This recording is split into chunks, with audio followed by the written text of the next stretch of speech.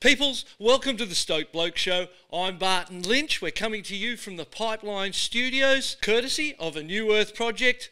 My cohort here, Peter PK King, thank you for everything, and a thank you to the New Earth Project for supporting the Stoked Bloke Show and getting us on the air. It's been an exciting week, PK. We have been here most days, every day, for quite some time now as the Backdoor Shootout has been running. Been tough conditions, gnarly ocean out there. Yeah, what an incredible contest, huh? Very has a local feel to it with the local Pipeline Chargers, and then of course the international crew, the Brazil team, the Peru team, the Japan team. But these are people all dedicated to pipe. I notice you're not in our yard, you're next door. Why is that? That is because I am a judge at this event. Judge ye not, lest ye be judged. Yes, and I have been judged for a very long time. And in recent times, they've been judging this book by its cover, and I've been getting mistaken for a homeless person on multiple occasions. But I suppose when you look like this, that's what comes with the territory. But we've been at the Backdoor Shootout, Hui Backdoor Shootout, and I suppose it is Hui that brings that cultural community element and respect to this event. When you see the Japanese team, the Peruvian teams, and those teams that come from elsewhere to take part in this event, they come with a warrior spirit. They understand they can't come to the Hui event and chicken out of ways, man. You got to go. This isn't like, okay, so let's just say the Vans Pipe Masters or even the ASP, WSL, end of the year, Pipeline Pro, or whatever those events are. Some people in those events don't want to go on set waves. They're just they're on tour and they have to ride pipeline or paddle out. But this event, you'd have to hold these people back from going over the ledge on a big one. And if you don't, you won't get invited back. That's right. So they understand that this is, being a part of this event is almost like paying your respects to the local community, the OGs, the originals, who in a lot of ways have been painted at times through history as the bad guys. But we understand, as we live in the world that we live in today, that not always are the bad guys the bad guys. Sometimes the bad guys have been painted the bad guys, but they're actually the good guys. How many contests have you surfed in your life? Well, 1,000. Yeah, right? Hundreds and hundreds. Have you ever met a contest director like Eddie Rothman? I have never ever met a contest director like Eddie Rothman. Does anyone care more about their event than Eddie Rothman? Yeah, he's across all the details. All the little details, all the parts that come together to make this the great cultural celebration that it is. He's across all of them. His team's across all of them. They've been doing it as long as they have. 96, I believe it started. And they're ticking all the boxes and dotting all the I's, as they say. And Eddie's always there just making sure everything's going smooth. We had him on the mic as the beach announcer on the other day. Day before yesterday, and it was quite a treat. He is one funny bugger, and I'll tell you. The public doesn't get to see or hear from Eddie enough, I think. Well, and I don't know that he wants to be in that position, He doesn't necessarily but he look shines for the at this limelight. event. Yeah, he shines at this event. The Hui shine at this event. The performances shine at this event, and it's at the best venue to shine that there is in the world. There's nothing like Pipeline, is there? First day, in the morning, we ran the SUP, the longboard and the body surf. So they bring all of those different disciplines into the event and involve those people. It was, would we call it 5 to 7 that morning perhaps? 4 to 6, 5 to 7, something in that range. You've been living here too long, Barton. It was 6 to 8. Okay. It was 6 to 8. It's hard to know, mate, isn't it? When you see 30-foot waves every other day, it's kind of, when it gets down to 6 to 8, you're like, oh, it's small today, But then in that afternoon, we went into the main round of the event. And the teams, in this event, people surf as a team. So you go into the water. There's 8 teams of 6 surfers, 5 that go into the water at a time. And they go out there together. They wear no jerseys, no singlets, no promotion. I mean, they could have the Hui on everyone. But they just go, no, you guys go out, surf in whatever it is you want to surf in. And that's a testament to Eddie Rothman's idea where this is a benefit for the surfers. Yeah. And that's the idea with the rounds. So this event, when they go out to surf in a heat, they know they're going to surf at least 4 rounds. And we've done 2.5 days. We've got 1.5 days left. We've done 4 rounds and the longboard, sup and bodyboard. So we've got a day and a half left, which gives us room for 3 more rounds. So potentially all of the surfers have had 7 surfs, 7 heats at Pipeline. And in that format, it comes out in the wash. The tough job for me, mate. So you're up there judging. Yeah, we're up there judging, and what we have to do is make sure that that first wave on day 1 and that last wave on day 6 or has whatever a proper it is. relationship. Yeah, they connect, and you can see reasons why it all matches, and you've had these hundreds and thousands of rides ridden, and we as judges have got to put that jigsaw puzzle together. Helping me out up there is Joel Centeo, Flynn Novak, Love Hodel, and myself. And so that's a 4-man panel where Eddie picks those people, I help him, and we create this panel of the best surfers we can get. People who know what they're judging, right, have done what they're judging. And they know this event too. Yeah, and they know the people, they know the event, they know the whole thing. And so it's a really, I think it's fair to say that a judging panel has never had so much fun as what we've had this week. Really? We've had Uncle Eddie up there behind us cracking jokes all day, telling stories, and through the lulls, because there have been some lulls, there's been some heats where I remember the Florence brothers in their team, they got 1 wave in that heat. John got 1 wave that was like a 2. So there's been heats through the crazy, stormy, wild conditions we've had on day 2 where people found it really difficult to get waves, and to select them was the toughest deal ever. And we had some of the best Pipeline surfers of all time. Jamie O has been in good form. Yep, he's on Team New Earth Project as a replacement for Kelly Slater, whose hip was bothering him, and he didn't feel like surfing so soon. He may surf that last day and a half. Right. But yeah, we went with Jamie O'Brien. Somehow wasn't on the team, and I mean, you have Kelly Slater. Who are you going to replace him with? And I think we might have upgraded, with Jamie O'Brien. At Pipeline, in those inconsistent conditions, I remember watching Kelly for so many years, and he would find these diamonds in the rough. Jamie, same thing. Huh? Those guys are incredible. Their connection to this wave and understanding of it, 2 of obviously the best of all time. Both those guys will be remembered alongside Jerry Lopez, Rory Russell, names like that, that go down in history. So it's been a good event. It's been wild. Uncle Eddie saw this forecast, and today, peoples, it is raining, quite cold. Look, long sleeves here in Hawaii. It's quite cold by our standards. It's stormy. The roads are flooded, and we saw this weather pattern coming. There's going to be onshore winds for a few days as well, so we get some big swell, but with onshore winds. Uncle Eddie saw this coming and went, okay, we better get some rounds done while we can.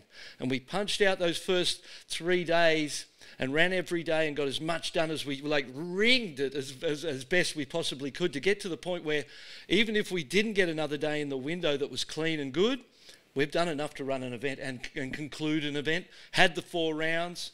At the moment, Billy Kemper is up there in the lead. He got an incredible right-hander on day 1, because some heats just, the highlight reel of this event, of every day of the event, is amazing. Stunning, incredible surfing. But to sit through the whole day, you realise that it took a lot of time to get to the highlight reel, and there were a lot of lulls, a lot of heats that didn't get waves, and some that did, so there's that kind of luck of the draw. But when you've surfed 6 or 7 times, you figure that all of that comes out in the wash. In a normal contest, PK, when you go into the water, all you've got to do is beat the other guy. So if we're at a normal event, right, where you've got, say, 4 guys out and 2 advanced, you catch the 2 best waves, you got a good chance of making it. And even you look at 3rd and 4th and you go, well, they haven't had, I only need a 3 and a 2. Or, you might only need a couple of small scores to get through that heat and advance to the next round. In this event, the difference is those 2s, those 3s, those 6s, anything really under an 8. It looked like under a 7 on that first couple of days. We're like, 7's a countable score at that point. But anything under an 8 really is not even worth catching. And so you see surfers be more selective because they understand it's going to be on their best 3 or 4 rides. Depending on how many rounds we do, they then decide how many rides the overall champions decided on. And so it forces people to be selective, and it's 2s or 10s. Because they're taking off so deep and charging so hard, and they're all trying to get that 8 plus 10 whatever ride. Right. And if there's no use getting the 6s. In a normal heat, the 6s will get you through. So we see a different approach to surfing a heat. We see a different standard and quality of surfing because they're not trying to get through. They're trying to get waves that will count in the end and help them win the event. And they're 8s or better.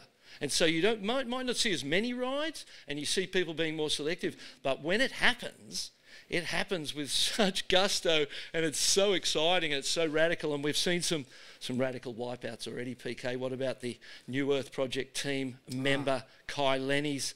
Day one in the SUP, there was some confusion about whether Kai was even supposed to surf that round. Anyway, he went out.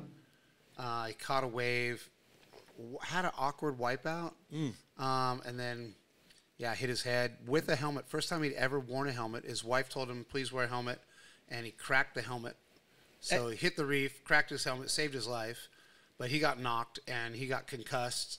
So he was out of the event for us. We had Shaden Picaro as in the wings as a backup. So, we still have a full team. Carissa Moore, Jamie O'Brien, Shaden Picaro, Matahi Drole, and Koa Smith. Yeah. But that first day, there was injuries right away. I've seen with some of the team riders of all teams where they just want to surf. So you end up going the 4s and the 5s and the 6s. Yeah. And it's just so you can catch some waves and surf, because you don't want to go out there in a heat and not get a wave. But in the end, a lot of those rides don't count. I feel like Koa has been a little bit, he's had some good rides. What a talent he is. Yeah, Koa he's Smith's a superstar outrageous. at Pipe, Koa Smith. Oh, he loves to go right too, backside, Yeah. which, have you ever gone right at Pipe? I've gone right. Just accidentally? Yeah, well, here's a good story. 1987, it's the final of the Pipe Masters. It was Tom Carroll, Derek Ho, Ronnie Burns, and Barton Lynch. And at that point in time, when I made that final, I was like, I feel like we are the top 4 surfers in the world at Pipeline at this point in time. And it was kind of like the 4 of us. I felt like I may be the 4th. You know what I mean? With Tom and Derek and Ronnie Burns, who was just, rest in peace, was one of the greatest surfers I ever saw, and one of the biggest influences on my style. The way Ronnie used to flare the arms and fly like a bird on a wave was just a beautiful thing. So we make that final. I'm dropping in on one, and I get to the bottom, like I'm going down the face, and I look, and Tommy Carroll comes down the face on me. And all I have to do is chink it to the left, and he gets interference. He gets an interference. And it's so unlike me. I don't know where this came from. But I dropped down and went, what do I do? And I had this, it's split seconds, but this moment of confusion in my mind, like, do I go left? And I went right. And I let Tommy off the hook. And I went the right. It wasn't a score. In the end, Tommy won that final.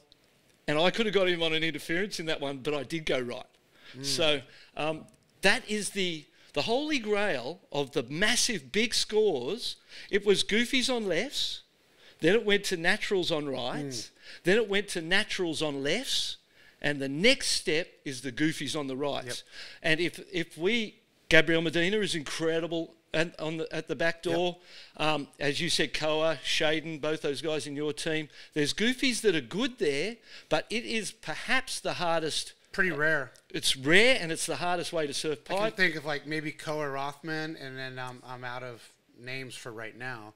Back in the day, Braden Diaz would go right on some. Marvin Foster. It was there, but still. Very rare, though. And you were looking for the shorter, peakier ones. You weren't looking for the super long runners down through eights, because so hard to pump on the backhand and make that. But that's where. Oh, let me throw out one more name, Balaram.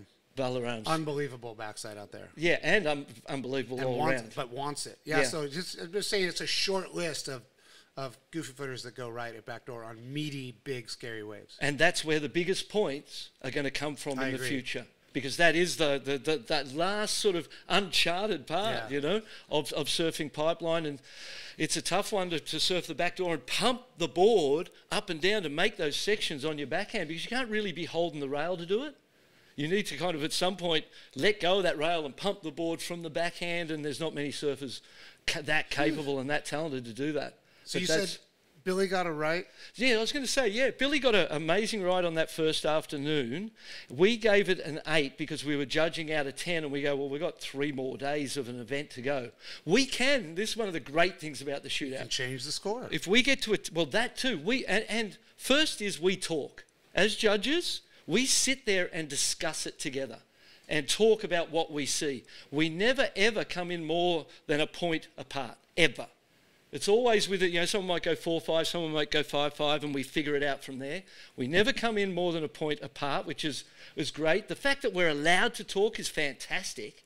And because we might go, you got a 5, you got a 5. I feel like it's just below that. I'm going to go 4-5, brings it in at 4-8-3. Right. It changes the whole number, doesn't and we it? So we can manage where we put our scores on how we feel to come up with the right end result once it's divided by the three of us.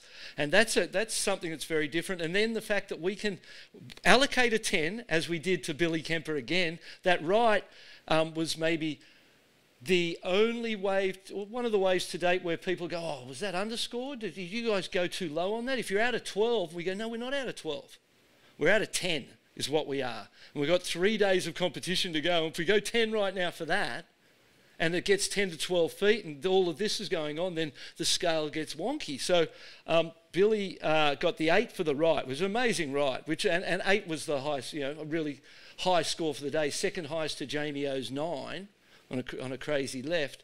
And then he got this unbelievable left on the last day, second day in the afternoon when it cleaned up for those last couple of heats, and we gave him a 10. It was an incredible left-hander. He got the 10, but in our back pocket for the remainder is that we can go to 11. We can go 10-5, 11, 11-5, 12, depending. If there's a better wave. If there's better than the 10 you've already allocated, our scale is kind of endless. Even if we got to 12 and someone we go, oh, that was better than the 12, we go 12.5. Right. So, and we don't use that and judge out of 12. We judge out of 10 and keep the 11 and 12 in the back pocket for when you may need it to acknowledge something that's better than what's already been done. So that in itself is another part of the format that's really powerful. Love that. Second place right now is Seth Moniz, and he got his 2 rights back to back, like within two or 3 minutes. It was a little McFlurry, as they call him. He got the first one was an 817, and it was the best wave of the contest to that point.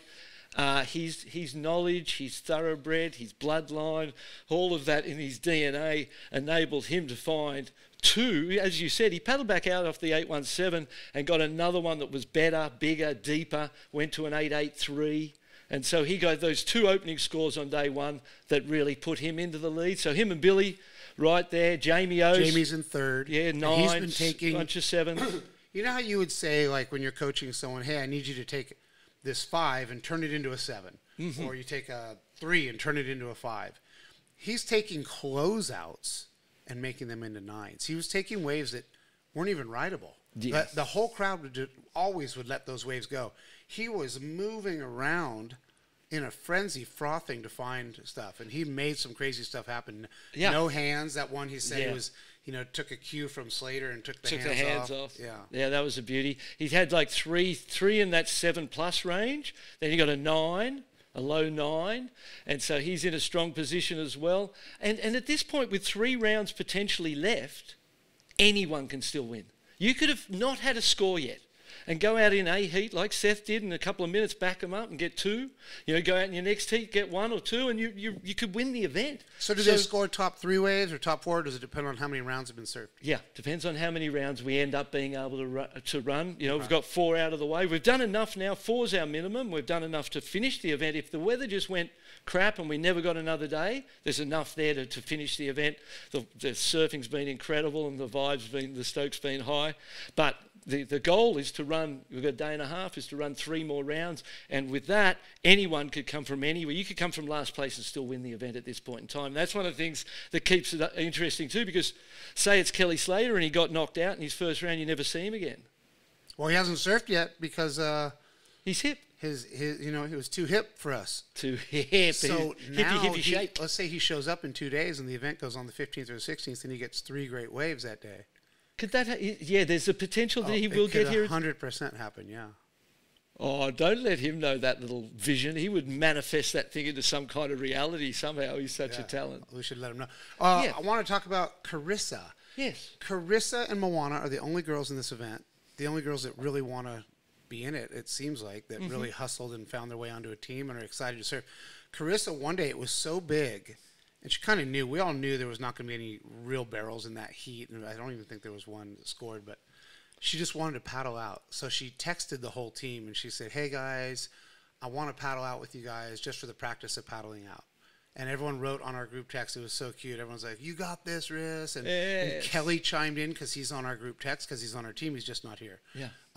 He was like coaching from Florida. You know, he's like, "Oh, you'll be fine. Just sit in the shoulder, and you might even get a sick one." And then Jamie was helping her out. Yeah. And she was so stoked just to paddle out on a really big day and to make the paddle out. She, of course, has the Pipeline Pro coming up, and she wants to practice basically for that. And there is no practicing anywhere but here. No. And those days, how's getting through the sandbank? Just through the sandbar, just getting out the back. There's days when to get out at Pipeline's quite easy because of the way things are structured. The sandbar from Ehukai this year is over more in front of the Pipeline houses and the trail down to the beach. And we saw some crazy, crazy big dumping, sand gurgling waves on that. We even saw the jet skis. We saw the water patrol, which is the greatest water patrol in the world. We're at that point where it's second generation Terrier Hui sons in there. You know, we've got these second generation watermen, Brian Keolana's boys in there too, coming through and taking on those roles and working in that space that their parents did. They are the best water patrol in the world, but even in those conditions, it was so gnarly that we even saw the great Hawaiian Water Patrol get into some trouble too. Yeah, Brandon's ski went upside down. It's going to happen when that's your rescue zone, is in the impact zone. Oh, so and gnarly. that's where you got to be. But they're ready for it. And the way he manhandled that thing, turned it back over. It was textbook. That will be viewed in safety classes for years.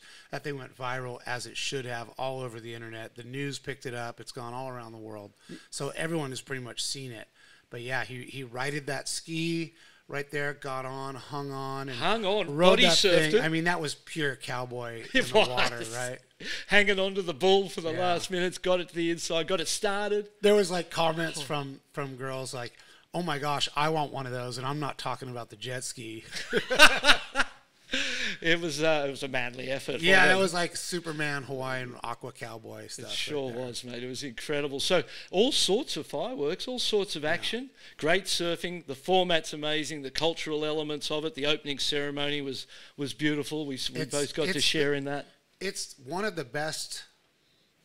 I don't know if you call it a protocol or everything they do. It just lends so much weight and lets you know there's a lot at stake for the people putting this on, to Hui, that club, what it really means to them, to give back to the community. And yes, the opening ceremony was intense. Moana, one of the surfers in the event, danced hula in the opening ceremony. And what about the Goodfellows or the I think they call them the gentlemen. The gentlemen. They look, the royalty. Yeah. Descendants Chicken of skin. literal Hawaiian royalty. They're present with their capes on, sitting there watching things go down, and you looking at those gentlemen, there wasn't a lot of emotion in their faces and stuff, but you knew that that resonates all the way back to the very beginning of our sport, our culture, to the royalty of Hawaiian culture. It's a powerful thing. Opening ceremony, into the event, and then we've still got time to go. So already it's been great, and we're hoping the best is yet to come. The final day, the 16th, looks pretty good, Eddie thinks. Wow. But we're just going to keep monitoring it day by day, and hopefully get to run 3 more rounds, PK, and be a good thing. We are going to have the GOAT, Kelly Slater, joining us here in the Pipeline Studios when he arrives. He's agreed to do the podcast with us, so I'm very excited to delve into the history that he and I have and the things that you and I know about him over the years. So that's exciting. We're looking at having Clark Little on the podcast, Larry Bertelman. We've got a lot of great names coming up. But that's it for today. That's it for the Backdoor Shootout halfway report, really, you'd call it, the halfway show. Perhaps 3 more rounds to go. Big thanks to the Hui. Big thanks to you, PK, and a New Earth Project, everyone who's a part of that event. And a big thanks to you at home for watching the podcast, sharing the Stoke with us. And we look forward to seeing you next time. We're live.